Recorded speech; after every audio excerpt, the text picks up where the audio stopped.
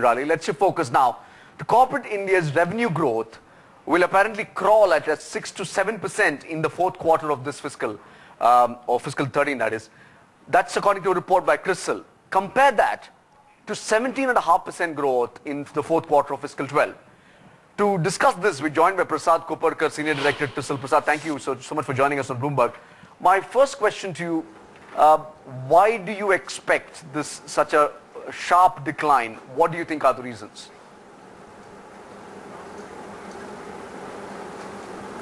No, I think the reasons for this decline have been in the offing for some time.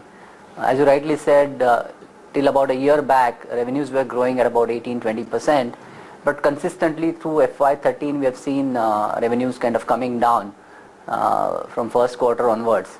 And the reason for this is obvious, I think. One, all investment-linked sectors have been suffering because of issues that are there in terms of slowdown in the investment cycle. And what we have also seen worryingly in the last 2 quarters is actually even consumption is kind of slowing down. Just to give you an example, the private consumption which government measures as part of the macroeconomic parameter has come down to multi-year low at about 4.6%. And it has almost halved from 9.2% about a year back. So even consumption is kind of taking a beating now. All right. See, we've been talking about the fact that there's been a fall in capital investment spending and therefore manufacturing companies have been hit quite hard. Your report seems to suggest it's not just the manufacturing side of the story, but even consumption that has been gathering some momentum for a while now is going to be affected. Do you see this continuing? Do you see consumption being hit for a while now? Yeah, I think the hit on the consumption has happened due to, I would say, to some extent on account of high inflation, and the inflation has been persistently high for now, last few years. And at some point in time, I think it is having a bearing on consumption sentiment and consumer sentiment. And on the backdrop of again, very weak economic condition, volatile markets, I think it clearly weighs on consumers' mind.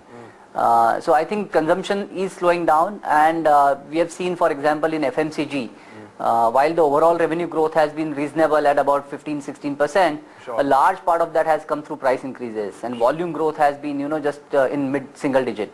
And we see this not really changing in a hurry.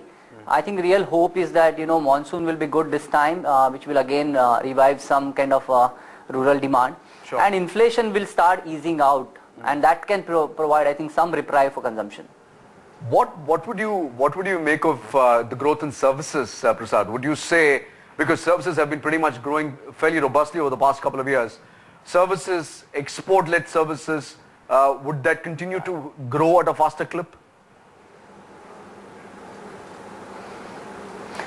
No, actually, if you look at the GDP composition, services have also started slowing down. But yes, I think compared to the manufacturing sector, they're still growing, a little better.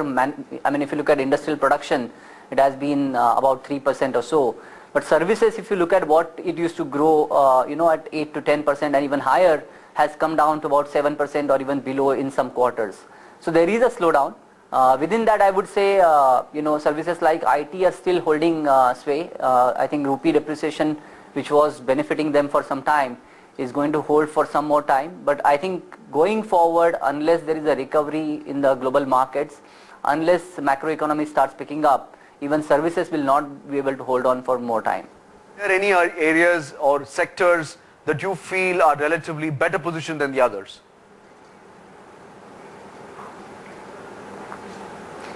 Yes, I think in terms of, if you look at growth, both in terms of, top line as well as margin, clearly I think defensive sectors are still relatively better, I would say.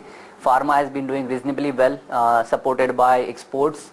If you look at large pharma companies, almost 60% of their revenues are coming from export markets. And in some sense, I think, global economic pressures in developed markets is helping low-cost producers from India.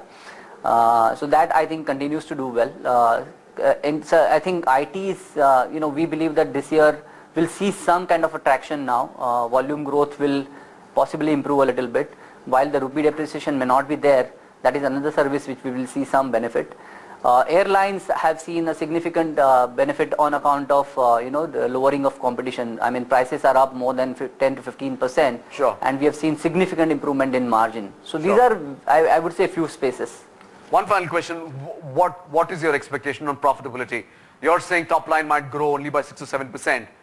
Would you see a significant decline in profitability as well? Yes. Yes, I think our call is that the operating margins which have been declining for some time, the pace of decline has reduced. For example, in FY12, almost every quarter the margin fell by about 150 to 200 basis point. Now we are seeing a fall of about 20 to 30 basis point, and in the coming quarter we are seeing probably about 30 to 40 basis point fall. But we are now projecting that in FY14, on account of some pickup in the second half and softer commodity prices, margins will bottom out, and there might be a slight uptick in margin in the next financial year. Prasad, we'll leave it there. Many thanks for joining us with your perspective. That was Prasad Koparkar from CRISIL on corporate India's revenue growth possibilities, a possible decline in fourth quarter. Up next in business, we analyze